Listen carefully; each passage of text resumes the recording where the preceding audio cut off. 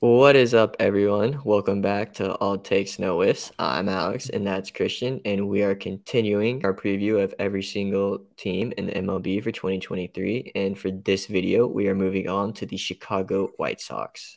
This is a team that I am really looking forward to this year. I know I say that about every single team so far in every video, but this is a team I actually have really high expectations for, and I know last year, everyone had high expectations for them last year. So hopefully this team is going to be able to turn it around this year. Guys can stay healthy, but I'm looking forward to get into this. Without a doubt, the White Sox definitely disappointing last year, but I do have like some solid expectations for them. But honestly, them losing out on Jose Abreu, that really sucks.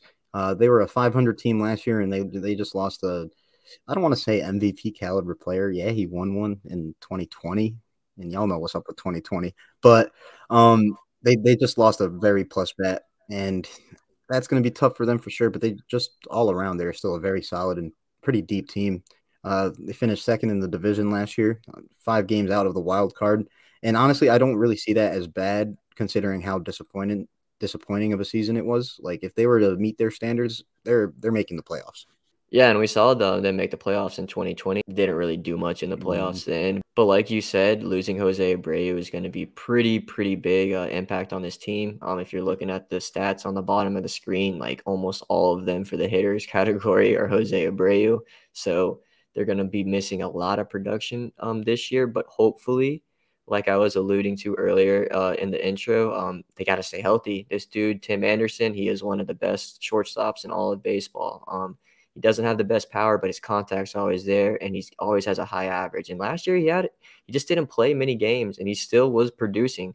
Same thing with Luis Robert. I want to see this guy play a full freaking Mhm. season. We haven't seen this guy play a full season yet, and this is one of the top prospects in all of baseball the past couple of years. So, or not past couple of years, but when he was being called up. So, these two guys, those are really the two foundation pieces on this team now, besides maybe Yohan Moncada, who hopefully can stay healthy again. Mhm. I mean, it's a track record for this team.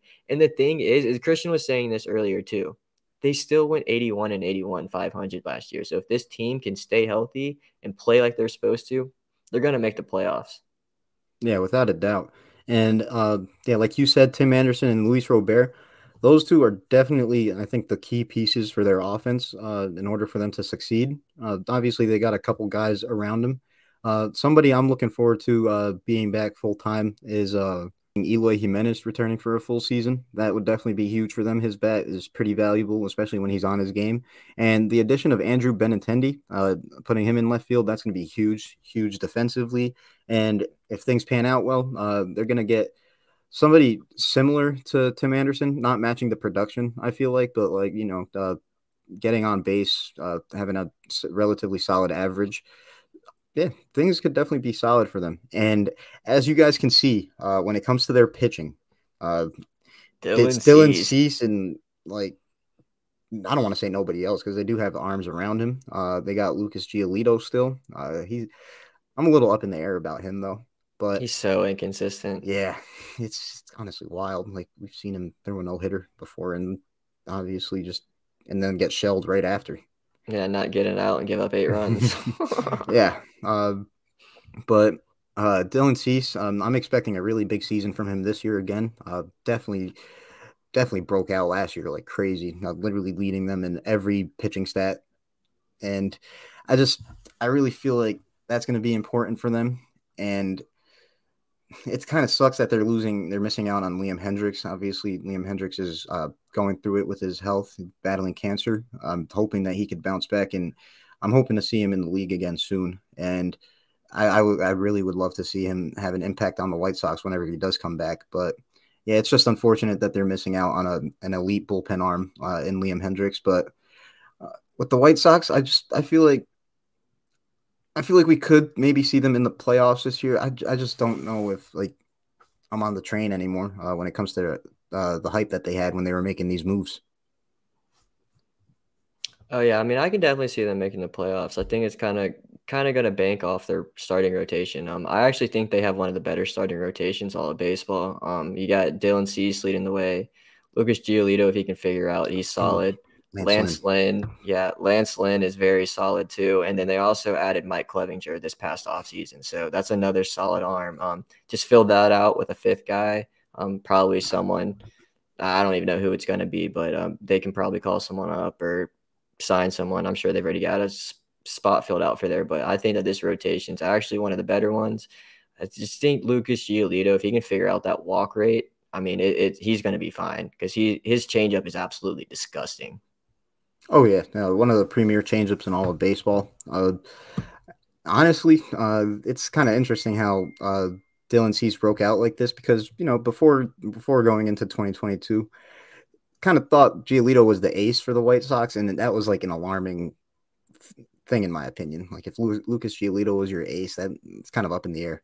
But Dylan Cease definitely solidified himself to lead that rotation, and yeah, I just feel like the leaders of this team. That's they're gonna have to push them over the edge if they really want to have success. Those veteran guys are definitely going to have to lead the way. Some of those younger guys are those veteran guys now, so it'd be nice to see them step up. I know Andrew Vaughn is one of those young guys who I'm really expecting to have a kind of, I want to say a breakout year because he kind of broke out last year, but I want to see him have a better year this year. And he's one of those guys who I think can lead this team in home runs. I know last year Elvis Andrews led their team in home runs with 17.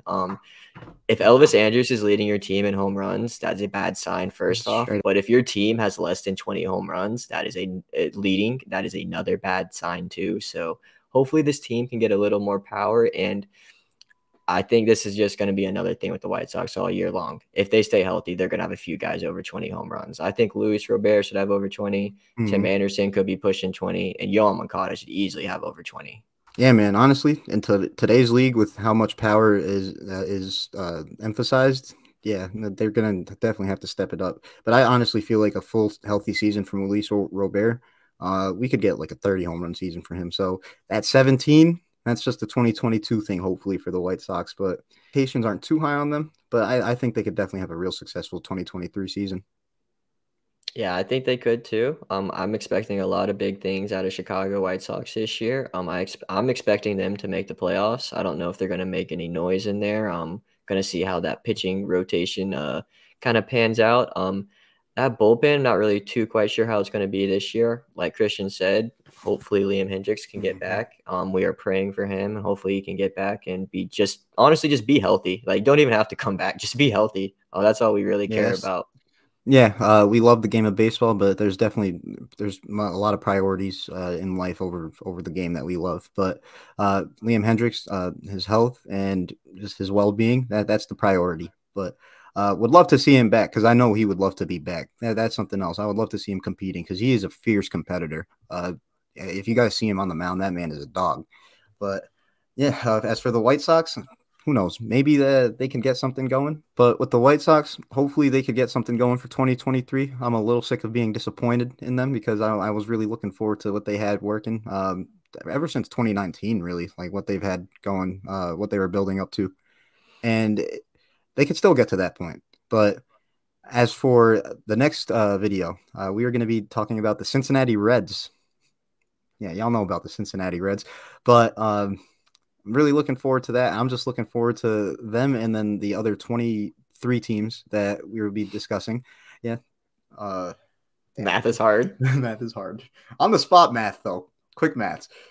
But yeah, 23 more teams after Cincinnati. And I'm just really looking forward to the 2023 season in general. Until then, though, peace. Peace.